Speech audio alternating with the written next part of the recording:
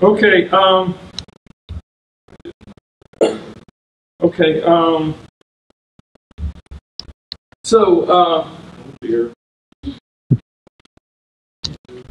Okay, whatever. Okay, ATL Rug is our website. How many people have gone recently? Okay, that's cool. So I'm going to give you a little bit of background, and then I'm going to go through the components of the website. And I'm sorry you didn't bring a pillow and a blanket, but hey, you're going to have to suffer. About 3 years ago, I took 3 versions of our website because just about everybody that had been our leader had created a new generation. So we had a version for Rails 2, 3, 1, I think, and then we had and maybe 3 too. And I merged those together and created a ATL Rug 4, and it's in our it's on our account. It's not in my account. And so I added a touch suite with Cucumber, add coverage, Travis, Readme, license, and I deployed it to a the free plan on Heroku, and worked with Patrick to get the domain. Jennifer put the new sort of brownish look and feel. You should have seen it. It looks sort of like a one of these blogs that you do in 10 minutes at the beginning, and really made a lot of nice changes there.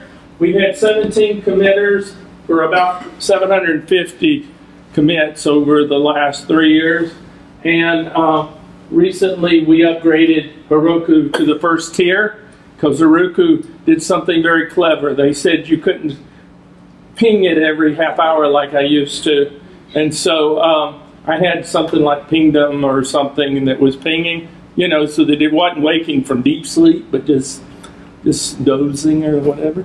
And so, so that's the background. Okay, so let's see if I can get this. So, okay, oh dear. How can I get the page to show up here? Turn on mirroring or drag it to your other. It's the second screen. What does that mean? Drag. Okay. Tell you what. This is a brand new machine for me, so. Keep on talking. I'll see if I can get it up for you. Okay. Okay. So we have the main body. Oops. And then the header and the footer, and then the sponsors. And so we'll click through. It's over on that screen. Okay. I need to drive it. Yeah. I don't know. Okay. So way up at the top. Come on now. Where's the header? That's strange. Well, the icon gets you back if you've lost. I don't know why the header's not showing up. Do you know? Here, let me turn on mirroring now. Okay. 1 second.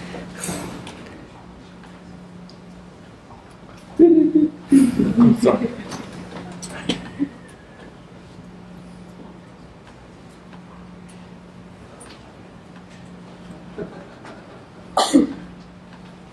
I thought I could just turn on mirror displays. Okay. And we'll go out of full screen mode. Ah, well, that's kind of interesting. Okay. So we've got. I can move things around maybe a little Yes. bit. But maybe.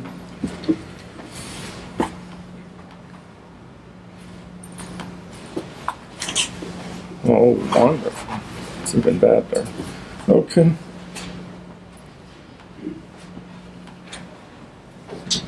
This is. Oh well. So we'll talk about the footer first. We get the meetup So all the ways to communicate with the organization are either in the footer or the header. And so we got the GitHub, and this is where I put all the, when you see at the bottom that it says the wiki, so this is your wiki page for our website. And that when I asked you for your, so I'll ask for your talk, the slides, I'll put it in this, come on now, put it under this past talks. And all the past talks are listed here. And so like here's our talk from last year, and here's the Action Cable talk with the slides and everything. What else? We have a Twitter account. We have a LinkedIn account. We have the Tech 404 that we talk about sometimes as a link. We have the COC, which is the Code of Contact link at the bottom, so that you can find that easily. Let me get rid of some of these so that.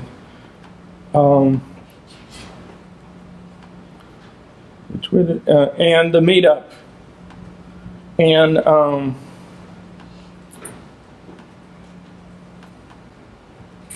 so this is not the right format, but these are the tabs at the top, the header, and so you can see that we have presentations that. Oh my goodness, I see what's happening. Gee whiz, man.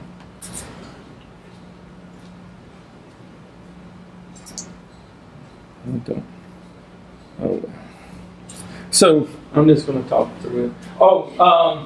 These are the videos that Frank's doing. This is some information about different ways to learn Ruby, and talks about Emerald City, and talks about Rails tutorial and those kinds of things. Then you have some job postings. We have about 14 job postings that different employers have put out there, and there's no way to delete them, so that'd be a nice feature if you wanted to add that. And then hiring someone. This is for resumes, and that'll probably go away since no one's used it. And so I've taken every pull request, regardless of what I thought, and it was all like an experiment to a certain degree. Let's see. Download. US. Oh yeah. Okay. History.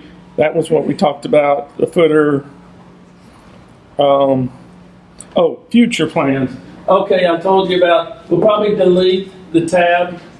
And I had commented out a lot of different functionality over the years.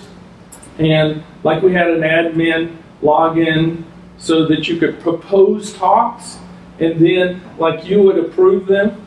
But no one ever used them. They just sent email, or they connected through, and so that functionality was sort of not needed. So I commented out, and finally when DHH said that if you comment out code, you were a lousy person, I said, okay, it's time for me to remove that. And so, did y'all read that? No. That's true. He did say that. Okay, and I've been working on the Rails 5 upgrade, and I'll tell you in a minute about what happened there.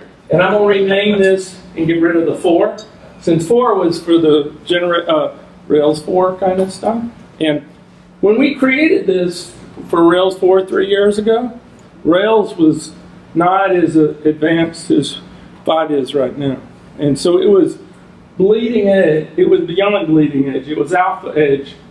When we worked on it early, I went to a development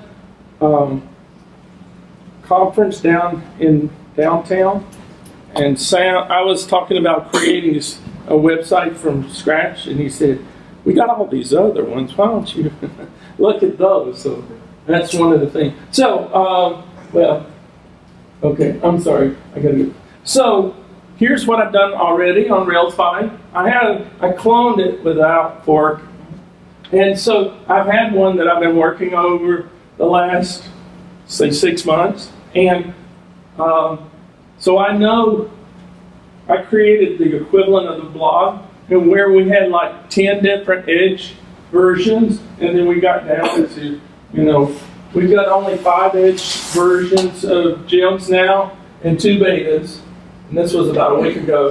There was a couple of lines in the config environment files that have changed, and also the post create now needs parameters around it instead of, and it works, and it's called ATL Rug 5. It's under my account, J.A. Snow. But when I pushed it up to Heroku, it blew up on me. And I was going to ask, migrations have changed in 5. Everybody know that, right? Rails 5? They're now versioned. And so when you update, they want a number at the top of the block to say 2.2, 4.2, 5.0, that say where it came from. And so Travis just threw up on me. That's a very official term. And so, so I'm still working on that a little bit. That snuck in a little bit. And so, but this is supposed to be a lightning talk. Any other questions? I know. If people are interested in contributing to the website, please come talk to me or email me. You find my email at the bottom of my slides and everything. Or if we have ideas, there were all kinds of things we could have done, but we sort of put it in maintenance mode after a while, after we got most of this shaken out early on. And if you want to do something brand new, that would be cool too, if you want.